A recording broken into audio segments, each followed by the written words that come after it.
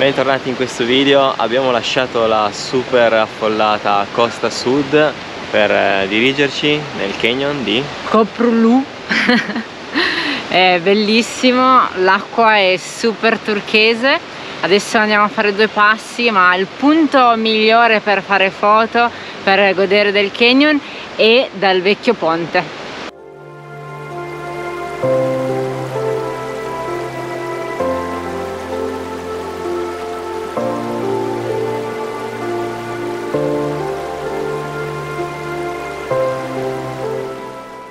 Qua si possono fare tantissime attività sportive, rafting, canoa, comunque ci sono tantissimi punti panoramici attorno al ponte. Da questa parte si può proprio raggiungere il fiume.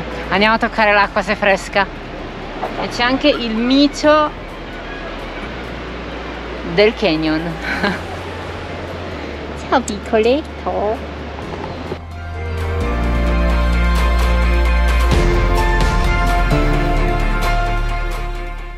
Questo canyon arriva a profondità anche di 400 metri ed è lungo 14 km.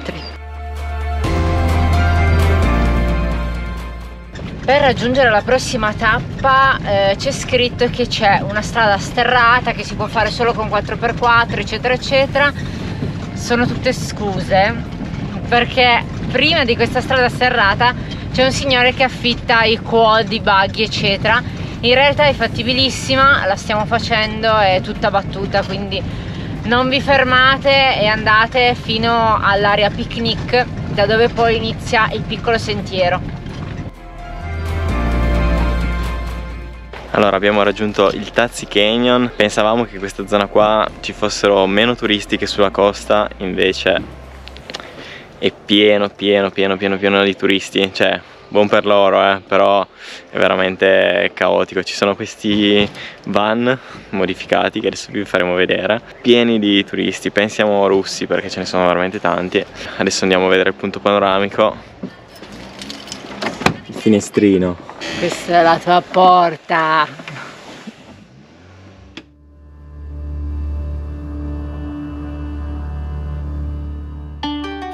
Questo van qua può essere una buona soluzione per quando fa caldo. Li hanno modificati tutti, sono tutti aperti, gli hanno tagliato la capote, quindi altro che aria condizionata, condizionatori portati. Fate un bel taglio sopra il van, lo scoperchiate, ci mettete anche dei bei sedili rosa e siete a posto.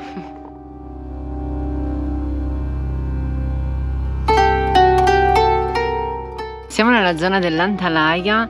Qualche anno fa era praticamente sconosciuta, poi con Instagram eccetera è diventata molto famosa, come ha detto prima Marco. Il Tazi Canyon, dove stiamo andando ora, fa parte del Koprulu Canyon National Park. Andiamo a vederlo. In teoria questo dovrebbe essere molto panoramico. Ah, siamo arrivati, è veramente uno spettacolo.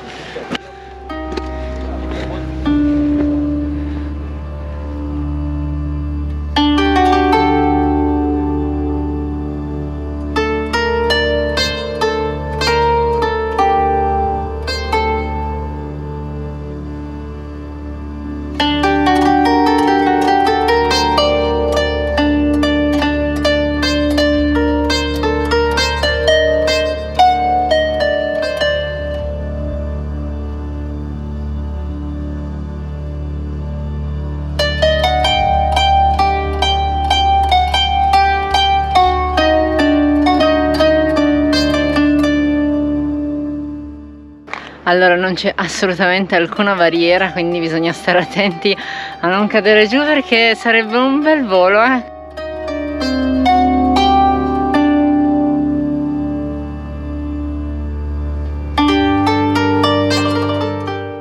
Abbiamo trovato questo posto bellissimo, qua c'è il canyon, però non è molto in piano, quindi adesso ci godiamo la vista e poi vediamo un po' se troviamo un posto qui o se dobbiamo cambiare per la notte.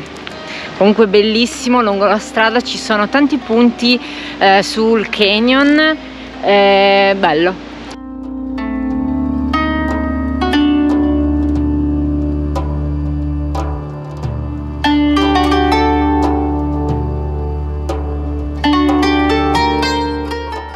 sono cambiata per questa dronata un po' cinematografica, anche se mi serve un vestito un po' più svolazzante. Adesso tra un po' magari rimedieremo. Si sta benissimo, posto da favola.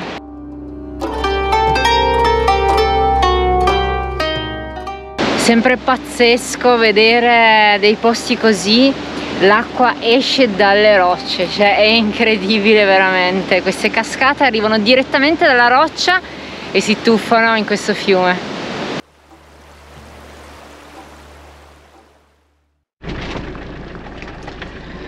Buongiorno, stamattina ci siamo svegliati con il suono della pioggia e dato che qui non è proprio un bellissimo posto da stare se piove perché c'è una salitina sulle pietre, siamo svegliati veloce e adesso arriviamo almeno sulla strada, così almeno ci togliamo d'impiccio.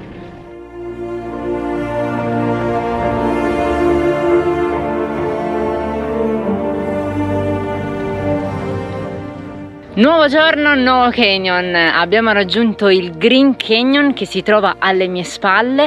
Purtroppo si può vedere solamente in barca perché c'è il lago di mezzo, e ci troviamo nei monti Tauro e il panorama è meraviglioso.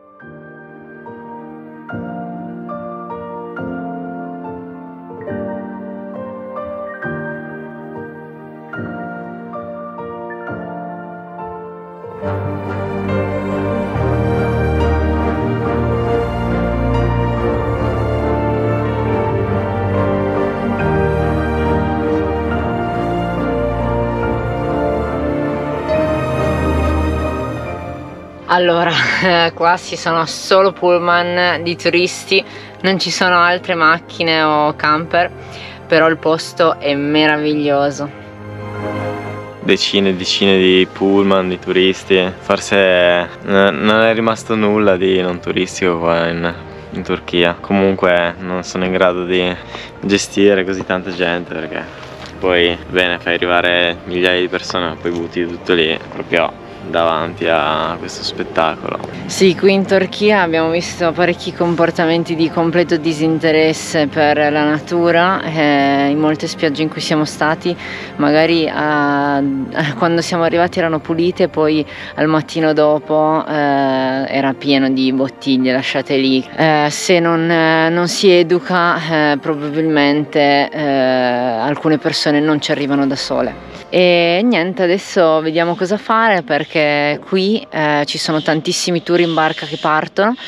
Noi non ci interessa, vorremmo magari camminare, fare qualcosa attorno al lago, vediamo cosa troviamo perché non c'è tantissimo spazio anche per fermarsi.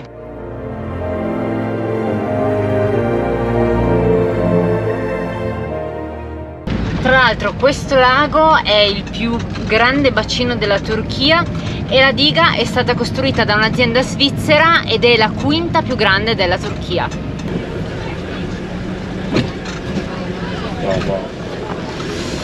Ragazzi, se questo non è un business.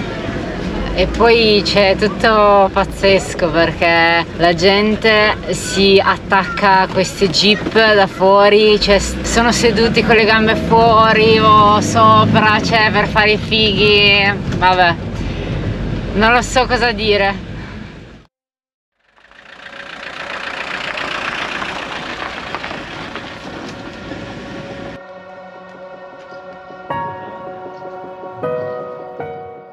Abbiamo trovato questo posto super tranquillo, tra l'altro in questa zona è pienissimo di fiori rosa, sono stupendi.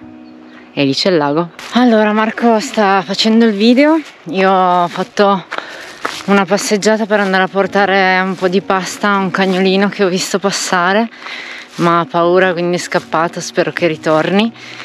E ho visto un altro scempio, quindi mi sono armata di borsa e guanto. Vorrei almeno ripulire questo pezzetto. Quando possiamo, comunque quando ci fermiamo per la notte, se è ancora giorno, se vediamo che è sporco, cerchiamo sempre di dedicare almeno un quarto d'ora, almeno un sacco, perché non ci costa nulla, ci costa un quarto d'ora il nostro tempo e almeno facciamo qualcosa di positivo, anche se in confronto a quello che c'è è nulla, però è già qualcosina, ecco.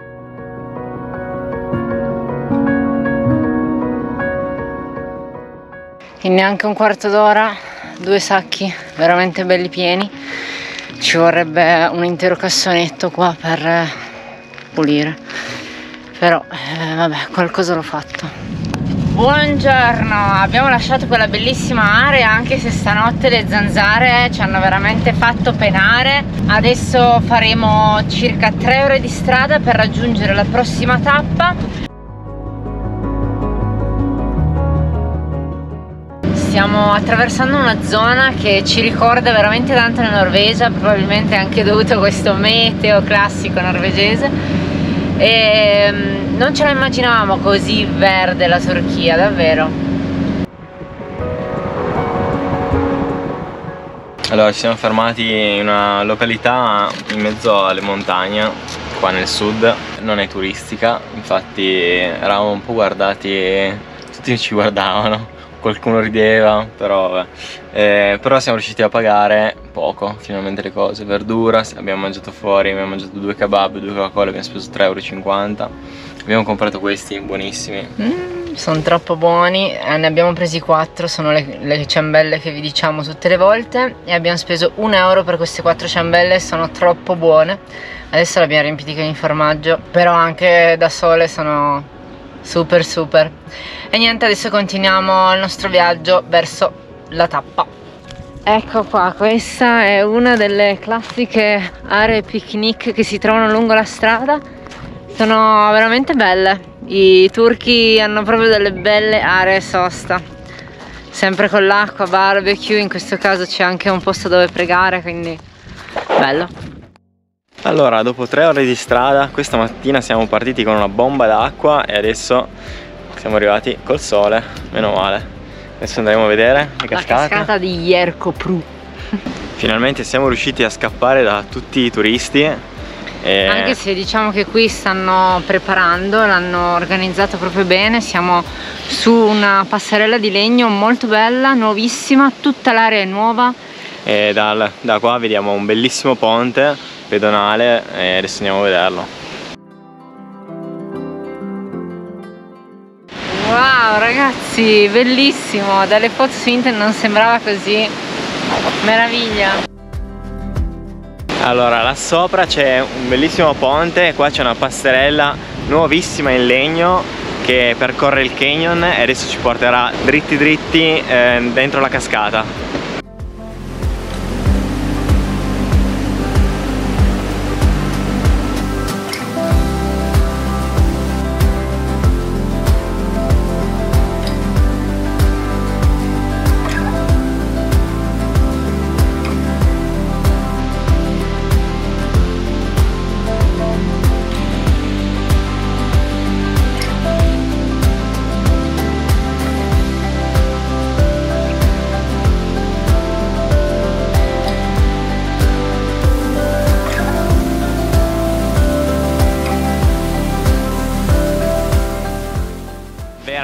Veramente spettacolare, tra l'altro non c'è nessuno, quindi anche se è una deviazione che porta via un po' di tempo ne vale assolutamente la pena.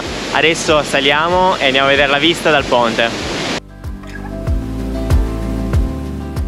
Come avete visto, tutto attorno alla cascata, dove c'è la cascata, ci sono tutte delle formazioni particolari, sembrano quasi essere stalattiti. È molto bello. Allora, lì dietro c'è un'area picnic completamente gratuita con dei bellissimi gazebo. Questa qua è tutto il percorso costruito in legno che va sia nel canyon per vedere la cascata, sia sale qua, che qua dietro c'è il ponte. È tutto nuovo, veramente ben pensato, ben costruito. Bravi turchi. Adesso da qua vedremo bene le cascate. Tra l'altro qua dietro c'è un'altra area picnic, tutto completamente gratuito, tutto nuovo, veramente veramente bello. Guardate che spettacolo da qua.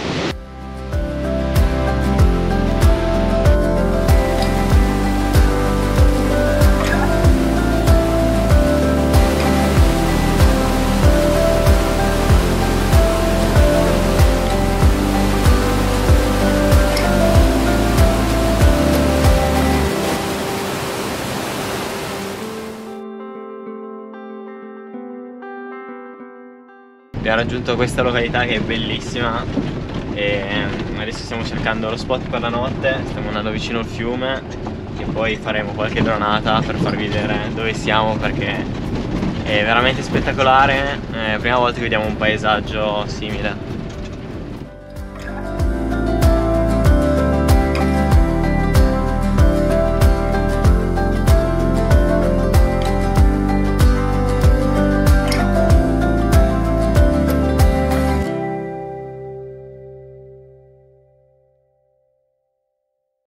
Buongiorno, stanotte abbiamo dormito completamente immersi nella natura, infatti abbiamo sentito qualche verso strano di qualche animale turco. Pensate che qua ci sono le iene. Adesso è ora di ripartire, ci stiamo muovendo verso la Cappadocia, ma questo ve lo racconteremo nel prossimo episodio, quindi iscriviti al canale per non perderti le nostre avventure verso Oriente. Ciao!